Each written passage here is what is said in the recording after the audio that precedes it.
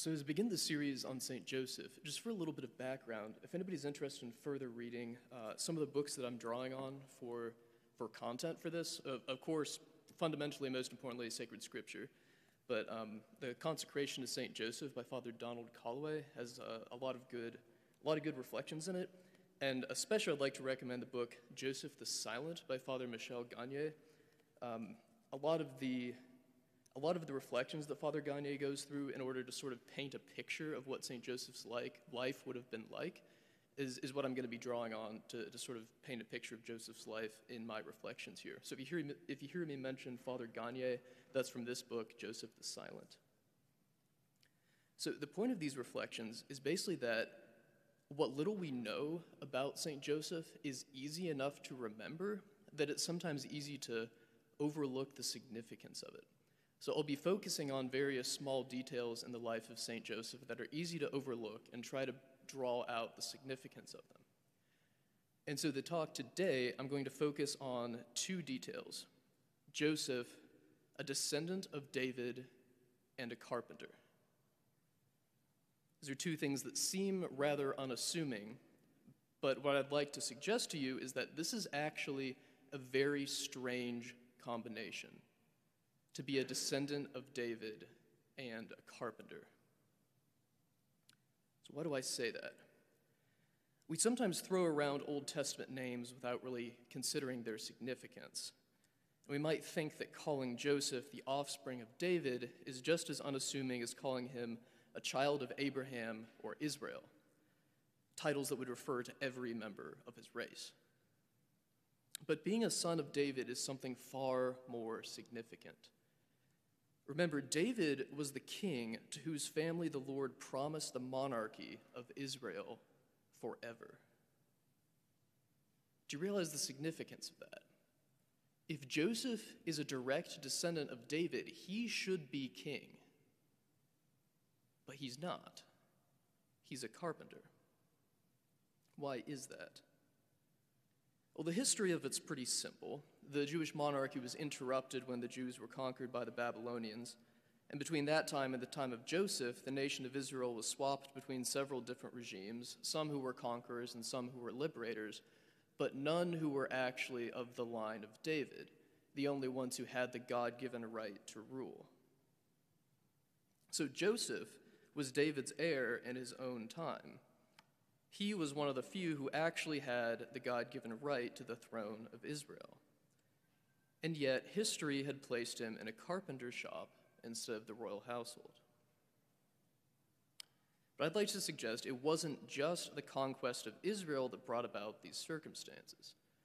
I would say that God's providence very intentionally placed Joseph in a carpenter's shop.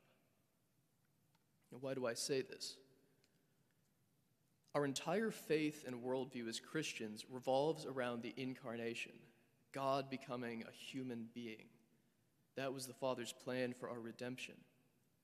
But we're so used to the reality of God made man as Christians, we're so used to talking about this all the time, that we sometimes take for granted that this was a mystery until it was revealed by Jesus. It was completely unexpected in Joseph's day. The faithful of Israel expected the Messiah to be a military leader, a warrior king who would liberate them from oppression of foreign rule. So they would never have expected that the Messiah would be God himself, and they would never have expected that the Messiah would be an ordinary man who would be executed by foreign rulers. It would certainly be completely out of the question to think that the Messiah would be both of these, both God incarnate and an ordinary man condemned to death by Israel's captors. See, the incarnation was supposed to be a shock to the imagination of the people, a great revelation that turns everything upside down, because it's precisely this dramatic reversal and paradox that reveals the mysteries of the kingdom of heaven. That's another talk entirely, but my point here is that it wasn't some embarrassing accident that Joseph, the rightful king of Israel, was a carpenter. The reality that Jesus, Emmanuel, God with us, God incarnate, would be born into an ordinary and unassuming family is entirely fitting with the message of the incarnation. Because this message was a mystery. It was something hidden, just like the early life of Jesus was hidden behind ordinary circumstances. The mystery of the incarnation, the mystery of Jesus' identity, would be gradually revealed over the course of his public ministry. But until then, the one who guarded these mysteries, who kept them mysteries as they should be, was St. Joseph. By raising Jesus as an ordinary carpenter, an ordinary man with ordinary parents, he kept the mystery of Jesus' identity safely hidden. Besides safeguarding the mystery of the incarnation, Joseph's station was also fitting because of how well it reveals holiness in ordinary life. It would not have been considered a dishonor to work as a carpenter, far from it. According to Father Gazier, ancient Jews highly valued labor. Every Jewish man was expected to learn a trade, even rabbis and wealthy landowners. So work was seen as something sacred, a way of calling down God's blessing. So Joseph would have seen his work as a prayer, as a way to honor God, and Jesus would have been brought up in that example. Right, so what does this show us? The incarnation teaches us that human life, though fallen, is still good and worth redeeming, right? Because otherwise, Jesus never would have bothered to become human. St. Joseph, as the head and caretaker of Jesus' ordinary human life, shows us that ordinary human life is the true context of holiness. Thank you.